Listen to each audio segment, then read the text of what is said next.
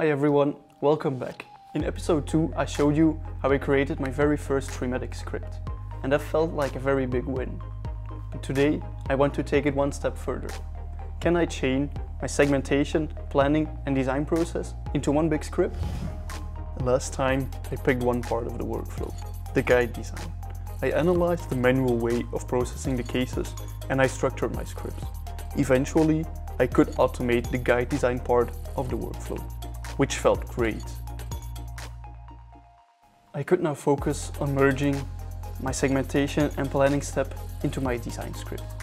If I used to plan this training case manually, it would take me around 45 minutes.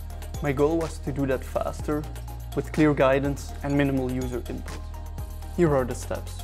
First, I need to create my 3D models. Then I can start planning the cuts.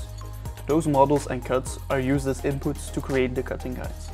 In the final step, I can then validate the accuracy of my cutting guides on the medical images. This is where things got tough. Every step worked separately, but chaining them wasn't as easy as I thought it would be. I had some difficulties with naming consistency, but also setting up the external editor so both Mimic Core and Thematic could access my script was more challenging than anticipated. So I decided to call Arsham for some help. If you don't have an Arsham available, you can contact one of our application engineers or post your issue on the community forum. I'll post the link in the description.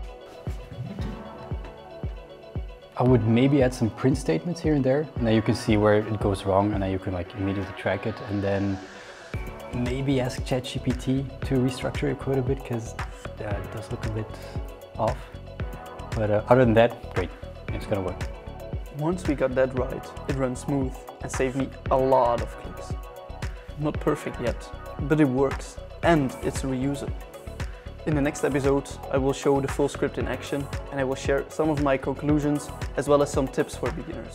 As always, if you have any ideas or questions, please drop them in the comments below. See you next time.